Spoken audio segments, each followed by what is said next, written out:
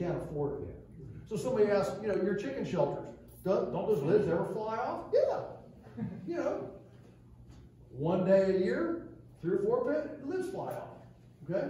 One of them might break, we got to rebuild it. But to build them so heavy that the lids would never fly off, now every day you get a hernia moving them. Are you with me?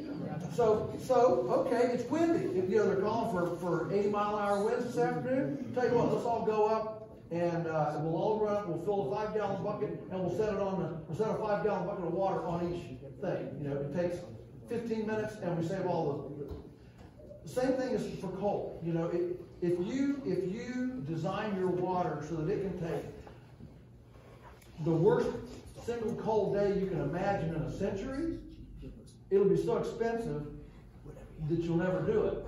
So what you do is you say, you know, so we've got whatever, you know, we've got at most 10 days a year below 0 Fahrenheit, okay? At most. All right?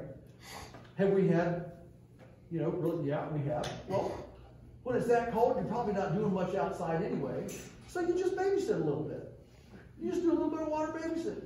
You're not doing anything that day anyway. So, right?